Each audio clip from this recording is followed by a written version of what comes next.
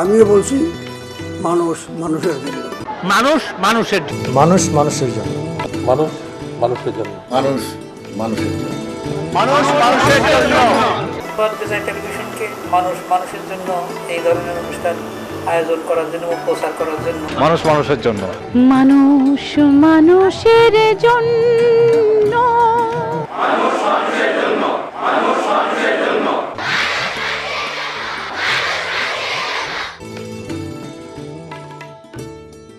অতি সম্প্রতি কিশোরগঞ্জে বাংলাদেশ মাদকদ্রব্য নিয়ন্ত্রণ অধিদপ্তরের সহকারী পরিচালক আনোয়ার হোসেনের সভাপতিত্বে অনুষ্ঠিত হয় আলোকিত মানুষ গঠনের নিরাময় কেন্দ্রের ভূমিকা ও রিকভারিদের আত্মকথার শীর্ষক আলোচনা অনুষ্ঠান। কিশোরগঞ্জের 3টি নিরাময় কেন্দ্রের পরিচালক ও রিকভারিদের নিয়ে এই অনুষ্ঠানে অন্যান্যদের মধ্যে বিশেষ অতিথি হিসেবে উপস্থিত ছিলেন মানুষ মানুষের জন্য অনুষ্ঠানের পরিচালক মোহাম্মদ দেলোয়ার হোসেন। প্রাণবন্ত করে এই অনুষ্ঠানে রিকভারিগণ তাদের জীবনে ঘটে যাওয়া নানাবিধ প্রতিকূল অবস্থার কথা তুলে ধরেন। আজকের এই আয়োজনের মানুষ মানুষের জন্য অনুষ্ঠান এটা আয়োজন করেছেন দেলোয়ার হোসেন ভাই, কিন্তু আমাদের জন্য আসলে অনুষ্ঠানের মূল উদ্দেশ্যটা হচ্ছে আমরা সবাই একত্রিত হতে পেরেছি। এটা আমাদের জন্য অনেক বেশি ভালো লাগা, আমরা সুযোগগুলো পাচ্ছিলাম না, তো এই সুযোগটা আজকে আমাদের হয়ে যাওয়াতে আমরা বিশেষভাবে আবারও ধন্যবাদ জানাচ্ছি দেলোয়ার হোসেন ভাইকে। অস্ত্র মাদকাসক্ত পুনর্বাসন কেন্দ্র থেকে আমার এক রিকভারি ভাই একটা কথা বলেছে যে আমরা আল্লাহর কসম করে কিংবা এভাবে যে আমরা ড্রাগ ইউজ করি না। আসলে আমি ওর সাথে আরেকটু সংযোগ করতে চাই, আমরা ড্রাগ ইউজ করতে চাইলেও পারবো না। যদি আমরা ড্রাগ ইউজ করে ফেলি তাহলে আসলে আমরা রিহ্যাব সেন্টারে আসতেই পারবো না। আমরা সমাজের অন্য যে কোনো মানুষের মতন আমরা একবার যদি ড্রাগ ইউজ করে ফেলি তাহলে আমাদেরকে এটা আবার ইউজ করতে হবে, বারবার ইউজ করতে হবে। আমাদের অভিভাবকরা বিশেষ করে যারা মাদকাসক্ত আছেন তারা এনএ প্রোগ্রাম সম্বন্ধে কোনো ধারণা নাই, শুধু জানে যে মাদকাসক্ত একটা চিকিৎসা হয়। আপনারা এটা একটু হাইলাইট করার চেষ্টা করবেন। বাংলাদেশ সরকারের কাছে আমার একটা আবেদন আছে, সেটা হচ্ছে এনএ প্রোগ্রামকে ওনাদের যে মাদকের নীতিমালা আছে ওটার ভিতরে নিয়ে যাওয়ার জন্য। এরপরও আমরা আশাবাদী আছি, কারণ আমরা জানি আশাবাদী কৃষকের লাঙল কখনোই ভাঙে না। সবাইকে ধন্যবাদ। এই মাদক ব্যবহার করার জন্য তো আসলে সর্বপ্রথম যেটা সমস্যা হয়েছিল, আমি হিতাহিত জ্ঞান আমি হারাই ফেলাইছিলাম। নিজের যেটা মন চাইতো আমি সেটাই করতাম, যা ইচ্ছা তাই। নিজের কাজকর্মের প্রতি কোনো ছিল না। আমার ছেলে মেয়ে দুটো বড় হয়ে গেছে, তাদের প্রতি আমার কোনো ছিল না। আমাকে যখন নিয়ে আসছিল ঢাকার থেকে, যাকে বলে 100% সুস্থ, আমি টোটালি সুস্থ ছিলাম না। সেখান থেকে আমি এই পরিমাণ রিকভারি হয়েছি। আমি এখন রিকভারি, এটা আমার একটা বিশেষ পাওয়া। সময় এবং সুযোগ পাই এখানে চলে আসি, কারণ যতক্ষণ এটা টাচে থাকি আমি ততক্ষণই ভালো থাকি। যে বড় কথা হচ্ছে আমি চাকরি করি, চাকরিতে করা সত্ত্বেও আমার অফিসে আমাকে ফ্যাসিলিটিস দিচ্ছে এখানে আসার জন্য। আমি যে এখানে 3 মাস ছিলাম, এই 3 মাসে আমার কোনো ধরনের কোনো সমস্যা তারা হতে দেয় নাই। আমি টোটাল সময়টাই আমি ড্রাগসের পিছনে ইউজ করছি। এখন আমি খুবই ভালো আছি, খুবই সুস্থ। সঙ্গের মাধ্যমে নিজে যখন ইনভলভ হয়েছি, নিজেরও ইচ্ছা চলে আসছে ভিতরে। এবং এখন যেটা দেখতেছি, আমি কাজ শেষ হওয়ার সাথে সাথে আমি বাসায় চলে যাই একেবারে সন্ধ্যার সাথে সাথে। এবং এইখানে যে সময়টা দিচ্ছি এইটার মধ্যে আলাদা একটা মজা আছে, যেটা আমি এতদিন পাই নাই। আমার ছেলের সাথে, আমার মেয়ের সাথে, আমার ওয়াইফ, আমার ছোট ভাই আসে, সবকিছু মিলায় আমি যখন এখানে ওদের সাথে সময়টা পার করি, এইটার মধ্যে যে একটা আলাদা একটা মজা আছে, এইটার মধ্যেও যে একটা আনন্দ আছে, এটা তো আমি এতদিন আসলে বুঝি নাই। আমার নাম টিপু সুলতান, আমি একজন রিকভারি। আমি এডিক্টেড ছিলাম আপনার 98 সাল থেকে। তো আমি এর মধ্যে 2বার প্রোগ্রাম করছি, অস্ত্রতে করছি একবার, প্রয়াসে করছি একবার। জায়গায় আমি প্রোগ্রাম করছি, করার পর আমি খুব একটা সুস্থ থাকতে পারি নাই। আমার চিকিৎসাটার মধ্যেও আমার কিছু ঘাটতি ছিল, আমার সুস্থ থাকা সম্ভব হয় নাই। দেশের বাইরে চলে গেছি, তারপর আবার দেশে চলে আসছি। আসার পর আমাকে এই সেন্টারে দেওয়া হয়। আসলে যে মানুষ মানুষের জন্য যে কথাটা, এই সেন্টারে আমি প্রোগ্রাম করার পর আজকে আমার সুস্থতার বয়স চলতেছে প্রায় 8 মাসের মতো। ভালোবাসা উদ্দীপনার মধ্যে দিয়ে আমি এখন পর্যন্ত সুস্থ আছি। আশা রাখতেছি যে আমি সুস্থ থাকতে পারবো বাকি জীবনটুকু। আমার নাম তপন, আমি আজ সুস্থ আছি 10 বছর যাবৎ এই এনএ প্রোগ্রাম দিয়ে। আর পাশাপাশি এনএ প্রোগ্রামটা ব্যবহার করে আমি যারা নতুন আছে তাদের সঙ্গে আমি শেয়ারিং করতেছি। খুব বাজে অবস্থায় চলে গেছিলাম, আসলে আমার বেঁচে থাকাটা অতৃপ্ত হয়ে গেছিল। আমার এক বড় ভাইয়ের মাধ্যমে এনএ টাসে আসি। আসলে এনএ প্রোগ্রাম আসার পর আমি জিনিসটা সহজভাবে মেনে নিতাম ছিল। এক পর্যায়ে আমি প্রোগ্রামটা গ্রহণ করি। আসলে আমরা যে লাইফে চলে গেছিল আসলে প্রকৃত লাইফ না, এই মনোভাব নিয়ে আমি প্রোগ্রামটা শেষ করলাম। আমার নাম হচ্ছে মান্না, আমি প্রোগ্রাম করি অস্ত্র মাদকাসক্তি পুনর্বাসন কেন্দ্র থেকে। আমার বাড়ি হচ্ছে ব্রাহ্মণবাড়িয়া। আর সবচেয়ে বড় কথা হচ্ছে যে আমি আজকের দিনে রিকভারি এর পেছনে একটাই কারণ, এটা হচ্ছে যে আমরা যে সময় নেশা করছি তখন কিন্তু কোনো ধরনের মূল্যায়ন বাইরে পাইনি। একমাত্র এই পৃথিবীর ভিতরে আমার কাছে মনে হয় যে একটা জায়গায় পাইছি, এটা হচ্ছে মাদকাসক্তদের পুনর্বাসন কেন্দ্র বা এরকম পরিবেশ। এখানে কিন্তু আমাদেরকে মূল্যায়ন করা হয়েছে। এছাড়া কিন্তু আর অন্য কোনো জায়গায় পাই নাই যেখানে আমাদেরকে মূল্যায়ন করা হয়েছে। সমাজে কিন্তু অনেক ভালো মানুষ আছে, তারা কিন্তু কিছু না কিছু সময় কিছু না কিছু গ্রহণ করে। তবে আমরা যারা এই রিহ্যাবিলিটেশন প্রক্রিয়ার মাধ্যমে সুস্থ হয়েছি বা সুস্থ আছি, তারা অন্তত বুকে হাত দিয়ে বলতে পারবো যে আমরা এক ফোঁটা ড্রাগস কোনো সময় নেই সুস্থ হওয়ার পর। এটা একেবারে কসম করে বলতে পারবো যে আমি ভালো আছি, সুস্থ আছি। সবাইকে ধন্যবাদ। আমি প্রীতম, আমি একজন RM। আজকে আমার ইনহাউস এজ 89 ডেজ। আমি যখন মাদকাগ্রস্ত অবস্থায় ছিলাম, আমার যে মেইন প্রবলেমটা ছিল, আমি আমার নিজের জীবন পরিচালনা করতে কখনো সক্ষম ছিলাম না, কারণ তখন আমি এডিক্ট ছিলাম। আজকে যখন আল্লাহ তাআলা আমাকে জীবন পরিচালনা করার একটা সুন্দর সুযোগ করে দিয়েছে, যখন আমি এই সেন্টারে আসি, আমার ভিতরে অনেকদিন অস্থিরতা ছিল। যখন আমার অস্থিরতাটা কেটে যায়, আমি যখন এখানে ক্লাস সেশন, তারপর যে সেশনগুলো থাকে সেই সেশনগুলোতে আমি যখন মনোযোগ দেই, আমার ভিতরে একটা খুব ভালো লাগার স্থিরতা চলে আসে যে জীবনে যতদিন আমি আল্লাহ তাআলা আমার রিজিক লিখে রেখেছে এই বাস্তব জীবনে, আমি ইনশাআল্লাহ ততদিন সুস্থ থাকবো এনিহাউ। কারণ আজ আমি বুঝতে পারছি যে সোভার লিভিং এর কতটা মূল্য, কতটা ভালো লাগা, এটা আমি আজকে বুঝতে পেরেছি। ধন্যবাদ সবাইকে। আসলে আমি যখন ক্লাস 7-এ পড়ি, ওই সময় থেকে আমি নেশায় জড়ায় পড়ি। তো এক পর্যায়ে নেশা করতে করতে তো আমি ইন্টারমিডিয়েট পরীক্ষা দিয়েছি। এই নেশা অবস্থায় নেশা খেয়ে হলে ঢুকতাম, গিয়ে পরীক্ষা দিতাম।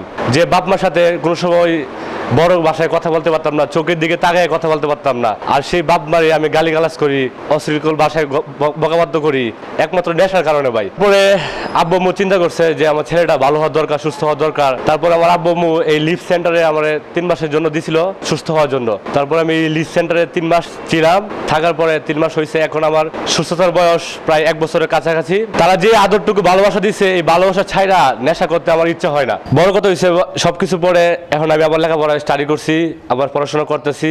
এখন আমার সুস্থতার বয়স 12 দিন কম 1 বছর। আমার নেশার বয়স দীর্ঘ 10 বছর।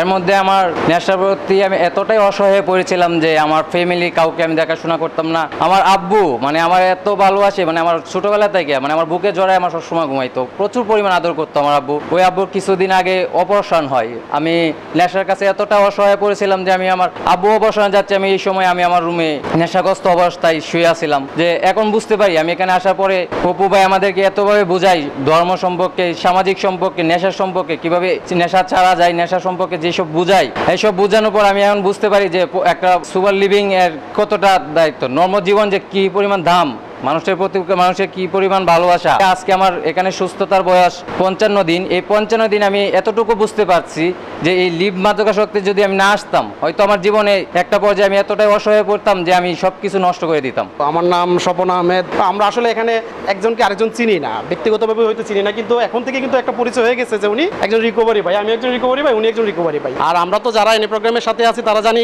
রিকভারি মানে হচ্ছে একটা ভ্রাতৃত্বের বন্ধন, তাই না? আমি আসলে বলবো কি, অ্যাডিকশনটা হচ্ছে এরকম একটা বিষয় যে অনেক মানুষই এটা সম্পর্কে মিসকনসেপশন ধারণ করে। অনেকে বোঝে না যে আসক্তিটা আসলে কি, তারা মনে করে যে এটা নর্মাল একটা বিষয়, যে আসলে না, আসক্তি কিন্তু এরকম নয়। আসক্তি জাস্ট ছোট একটা শব্দ, এডিকশন। তো নেশা গ্রহণ করার পাশাপাশি তার আচরণিক পরিবর্তন ঘটে, তার অভ্যাসগত পরিবর্তন ঘটে, তার সঙ্গ, মানে ইন টোটাল তার লাইফস্টাইলটাই কিন্তু চেঞ্জ হয়ে যায়। যেহেতু বহুমাত্রিক সমস্যায় আক্রান্ত, আমি আচরণিক সমস্যায় আক্রান্ত, তো শুধু নেশা ছেড়ে দিলে কিন্তু আমাদের ভালো বলবে না। পুনর্বাসন কেন্দ্রের ভূমিকাটা তো আসলে বলে শেষ করার মতো না। এটা হচ্ছে এমনই একটা চিকিৎসা যেখানে শুধু শারীরিক বিষয়টাকে মুখ্য মনে করা হয় না। রিহ্যাব সেন্টারের ভূমিকা তো অবশ্যই বেশি। রিহ্যাব করে আমি অহরহ দেখছি যে ছেলেগুলো ভালো হয়ে যায়, কারণ সে তার সম্পূর্ণভাবে নিজেকে পরিবর্তন করে ফেলে।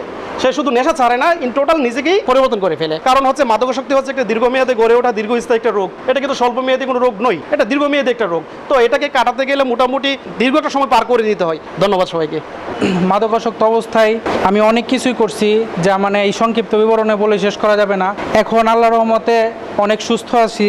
প্রথম আমি 2বার প্রোগ্রাম করছি। তো প্রথম প্রোগ্রাম করে আমি সেন্টারে টাচে থাকি নাই। সেন্টারে টাচে না থাকার কারণে আমি খুব চেষ্টা করছি সুস্থ থাকার, কিন্তু আমি সুস্থ থাকতে পারি না সেন্টারে টাচে না থাকার কারণে, যে কারণে আমি 6-7 মাস পরে আবার পথভ্রষ্ট হয়ে যাই। আমি এডিকশন লাইফে পা রাখি, তারপর আবার প্রোগ্রামে আসি, প্রোগ্রাম আসার মাধ্যমে আবার সুস্থ হই। তো আল্লাহর রহমতে এখন আমি সেন্টারে টাচে আছি, সবার সাথে আমার যোগাযোগ আছে, আমি খুব ভালো আছি। আমার পরিবারে এখন আমার যথেষ্ট পরিমাণ দাম। যখন আমি মাদকাসক্ত ছিলাম তখন আমার পরিবারের কেউ আমাকে দাম দিত না। আমার ওয়াইফ, আমার শ্বশুর শাশুড়ি, আমার আব্বা আম্মা, কারো কাছে মানে আমার কোনো দাম ছিল না। আর এখন বন্ধুরা মানে আমি মুখে বইলা শেষ করতে পারবো না আমি যে তাদের কতটা আদরের, মানে আমি আজকে এই পর্যায়ে এসে দাঁড়াইছি। আমার আব্বা খুব হ্যাপি। বিশেষ অতিথি হিসাবে মোহাম্মদ দেলোয়ার হোসেন বলেন, আমি দেলোয়ার হোসেন, আপনারা শুনছেন পরিচালক, মানুষের জন্য অনুষ্ঠান, বিজয় টেলিভিশন। এই মানুষের জন্য যে অনুষ্ঠানটা সম্প্রচারিত হয়, এটি দীর্ঘদিন যাবত অনুষ্ঠান সম্প্রচারিত হয়, শুধু আপনাদেরকে নিয়ে অনুষ্ঠান সম্প্রচারিত হয়, মাদকের ভয়াবহতা নিয়ে এবং মাদক থেকে বেঁচে থাকার জন্য আমরা আমরা কি করণীয়, আমাদের কি করণীয়, এই বিষয়গুলি নিয়ে আসলে অনুষ্ঠান সম্প্রচারিত হয়। এই মাদকটা কি, এ যাবৎকালে আমরা মাদকের যে ইতিহাস পেয়েছি সেই ইতিহাস অনুযায়ী আমাদের পূর্বে অর্থাৎ মাদকের আগমন হচ্ছে মানব সভ্যতার আগে। মাদক যখন ছিল তখন এই মানব সভ্যতা ছিল না। যিনি আমাদেরকে সৃষ্টি করেছেন এমনি এমনি সৃষ্টি করেন নাই। উনার যে রহস্য, সেই রহস্যটি হচ্ছে যত সৃষ্টি জগৎ আছে সব সৃষ্টি জগতের ভিতরে প্রাণ আছে। কোনো প্রাণ সুপ্তভাবে আছে, কোনো প্রাণ ওপেন ভাবে আছে, যে দেখা যাচ্ছে যেটা হ্যাঁ প্রাণী। এই প্রাণের যে সৃষ্টি অন্যান্য কোনো প্রাণীগুলোর মেমোরি নেই। অর্থাৎ মানুষের ভিতরে স্রষ্টার একটা সিম কার্ড রয়েছে, যে সিম কার্ডটি হচ্ছে যে আপনার স্মৃতিফলক, একটা স্মৃতিশক্তি, যেটি অন্য কোনো প্রাণীগুলো এই স্মৃতিশক্তিটা নাই, তারা এই স্মৃতিটা রাখতে পারে না। এই মানুষ যখন পৃথিবীতে আসে এই সিম কার্ডটা তার কাছে সুপ্তভাবে থাকে। সিম কার্ডটা বিকশিত হয় আস্তে আস্তে, মানে নেটওয়ার্কটা পায় কিভাবে, সে যেই ঘরে আসে, মানে যে ঘরে জন্মগ্রহণ করে, যা দেখে তাই সে ধারণ করে।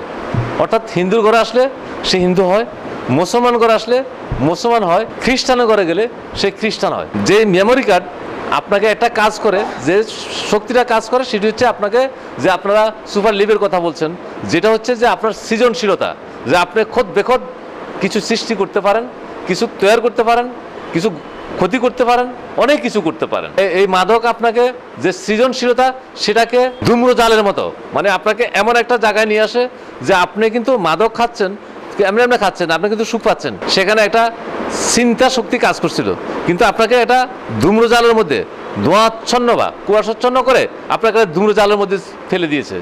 যে সৃজনশীলতা আপনার কাছে ছিল, সেই সৃজনশীলতা আপনাকে নষ্ট করে দিয়েছে। আপনার হারিয়ে যাওয়া সব জিনিস আপনার ফেরত পাবেন, কিন্তু আপনারা কেউ বলতে চান না। কেউ সুস্থ হওয়ার পরে স্বাভাবিক জীবনে আসলেও কিন্তু এটা প্রমাণ করতে চান না। কেন প্রমাণ করতে চাবেন না? অবশ্য বলতে চাবেন, অবশ্য বলবেন যে ভাই দেখো আমি সুস্থ হয়েছি, আমি সুস্থতা অর্জন করেছি, তুমি সুস্থ হতে পারবা, আসো। আপনারা এই যাবৎকালে বাংলাদেশ মাদক দ্রব্য নিয়ন্ত্রণ অধিদপ্তরের অনুমোদিত অন্তত যে কতটি প্রায় 2 শতাধিক নিরাময় কেন্দ্র রয়েছে, এই যাবৎকালে অনেক অনেক রিকভারি রয়েছে। এরা যদি প্রকাশ্যে বলে যে আসেন আমরা সুস্থ হয়েছি, আসেন প্রমাণ করুন আমরা সুস্থ, আপনারা আসেন, তাহলে সবাই দেখবেন আপনার চিকিৎসা হবে এবং চিকিৎসা করার জন্য উৎসাহিত হবে। এবং মাদকের কুফলগুলো যদি আপনারা বাসায় বাড়িতে প্রকাশ করেন, তাহলে আর কেউ মাদক গ্রহণ করবে না। যখন মাদক গ্রহণ কেউ করবে না, তখন মাদক বিক্রেতাও থাকবে না। মাদক বিক্রেতার বিরুদ্ধে আন্দোলন প্রতিরোধ গড়ে তুলবেন। ঠিক আছে ভাই, সবাই সুস্থ থাকবেন, ভালো থাকবেন। আসসালামু আলাইকুম। সহকারী পরিচালক আনোয়ার হোসেন তার সমাপনী বক্তব্যে বলেন, বাংলাদেশ উন্নতির দিকে তরতর করে এগিয়ে যাচ্ছে, কিন্তু কয়েকটা বিষয় যেমন সন্ত্রাস, জঙ্গিবাদ এবং মাদক, এই 3টা জিনিস আমাদের এই উন্নয়নকে টেনে আঁকড়ে ধরে আমাদেরকে পিছনে নিয়ে যাচ্ছে। আপনারা একটু লক্ষ্য করলে দেখবেন যে যত সন্ত্রাসী কর্মকাণ্ড, জঙ্গিবাদ এবং চুরি ডাকাতি, যত রকমের খারাপ কাজ হয়, তার পিছনে কোনো না কোনোভাবে মাদক জড়িত। মাদক দ্রব্য নিয়ন্ত্রণ অধিদপ্তর 3টি সেক্টরে প্রধানত কাজ করে। একটা হচ্ছে সাপ্লাই রিডাকশন, ডিমান্ড রিডাকশন, আর তৃতীয়টি হচ্ছে হার্ম রিডাকশন। সাপ্লাই রিডাকশনের জন্য আমরা সারা বছর সারা বাংলাদেশ ব্যাপী আমরা অভিযান পরিচালনা করে থাকি। 2016 সালে আমার যতটুকু মনে আছে আমরা প্রায় 120টির মতো মামলা করেছি এবং গাঁজা, ফেন্সিডিল, ইয়াবা সহ আর মদ অনেক হিউজ পরিমাণে আমরা উদ্ধার করেছি। বিভিন্ন হাত ধরে নেশাগ্রস্তদের কাছে চলে যাচ্ছে। তখন আমরা শুরু করেছি কি গণসচেতনতামূলক কর্মকাণ্ড। চাহিদা থাকলে যোগান আসবেই, যেহেতু চাহিদা থাকলে যোগান আসবেই, এই জন্য চাহিদা যেন না থাকে, এই চাহিদা হ্রাস করার জন্য আমরা বছরব্যাপী, আমরা সারা বাংলাদেশে সারা বছরব্যাপী আমরা কাজ করি। সেটা কি আমরা বিভিন্ন সেমিনার, সিম্পোজিয়াম, লিফলেট, পোস্টার বিতরণ, মসজিদে জুমা নামাজের খুতবার পূর্বে মাদক বিরোধী কথাবার্তা। বাংলাদেশে প্রায় 60 লক্ষ লোক মাদকাসক্ত। তাহলে কি করতে হবে? তাদেরকে সুচিকিৎসার মাধ্যমে, তাদের পুনর্বাসন প্রক্রিয়ার মাধ্যমে সমাজের মূল স্রোতে তাদেরকে ফিরিয়ে আনা, এজন্য আমরা কাজ করছি। সেজন্য আমরা প্রায় 2 শতাধিক মাদকাসক্ত চিকিৎসা কেন্দ্র, পুনর্বাসন কেন্দ্র অনুমোদন আমরা দিয়েছি। কিশোরগঞ্জে 3টি মাদকাসক্ত পুনর্বাসন কেন্দ্র আছে, 2টি কিশোরগঞ্জে আর একটি হলো ভৈরবে। আমরা নিয়মিত মনিটরিং করছি এবং সাহায্য সহযোগিতা করছি। মাদকটা কি? মাদক হচ্ছে এমন এক প্রাকৃতিক বা রাসায়নিক বস্তু, যেটা একবার খেলে বা দুই একবার খেলে সেটার উপর ডিপেন্ডেন্সি সৃষ্টি হয়, নির্ভরশীলতা সৃষ্টি হয় এবং সেটা থেকে বের হয়ে আসা খুবই কষ্টকর হয়ে যায়। একটি সুস্থ মানুষকে অসুস্থ করে এবং পশুতে পরিণত করে। মাদক হচ্ছে সমস্ত নষ্টের মূল। আমি আজকে এই অনুষ্ঠানে আসতে পেরে আমি নিজেকে ভাগ্যবান মনে করছি যে আমি এই উপলক্ষে আপনাদের সামনে দু চারটে কথা বলতে পারছি। আপনারা প্রতিজ্ঞা করেন যে একবার আসছেন রিহ্যাব সেন্টারে, সেখান থেকে আপনারা চিকিৎসা নিয়ে পুনর্বাসন প্রক্রিয়ার মাধ্যমে ভালো হয়ে আপনারা যাবেন এবং সারা জীবন সুস্থ থাকবেন। যখন এখান থেকে বের হয়ে যাবে, যদি তাদের কোনো কাজ না থাকে, তারা এই অকর্মণ্য অবস্থায় আবার অ্যাডিক্ট হয়ে যাবে। এই বিষয়টা আপনাদের খেয়াল রাখতে হবে। পুনর্বাসন কেন্দ্র হচ্ছে যারা এখানে আসছে তারা যেন সমাজে সুন্দরভাবে পুনর্বাসিত হতে পারে। আমাদের প্রতিজ্ঞাবদ্ধ হতে হবে, আমরা কখনোই মাদক গ্রহণ করব না। সবাই ভালো থাকবেন, সুস্থ থাকবেন। ধন্যবাদ সবাইকে। আমাদের আজকের আগত অতিথিবৃন্দ, পাশাপাশি রিকভারি বৃন্দ, পাশাপাশি আজকের যে জেলা মাদকদ্রব্য নিয়ন্ত্রণ অধিদপ্তরের সহকারী পরিচালকবৃন্দ যারা আসছেন, সবাইকে আন্তরিক অন্তরস্থল থেকে ধন্যবাদ জানিয়ে মাদকাসক্তদের সার্বিক সুস্থতা কামনা করে এবং তাদের সার্বিক কল্যাণ কামনা করে এদের সমাজে পুনর্বাসিত হওয়ার জন্য সবাই অক্লান্ত প্রচেষ্টা করে যাব, এই প্রত্যয় ব্যক্ত করে আজকের প্রোগ্রাম এখানে শেষ করছি। ধন্যবাদ সবাইকে।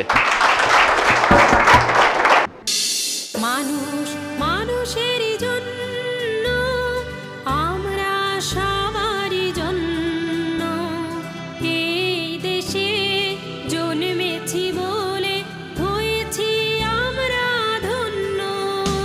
Zebra crossing, foot over bridge, রাস্তা পারাপারের জন্য সচেতন হব আমরা মানুষেরই জন্য। ওভারটেকিং নিষিদ্ধ এলাকা, ওভার ট্রেকিং করবেন না। ফিটনেস বিহীন গাড়ি কিন্তু রাস্তায় নামাবেন না। মাদক মুক্ত চাই সমাজ, থাকবে না কোনো সন্ত্রাস। সমৃদ্ধশালী দেশ গড়ার করব আমরা অঙ্গীকার। মানুষ মানুষের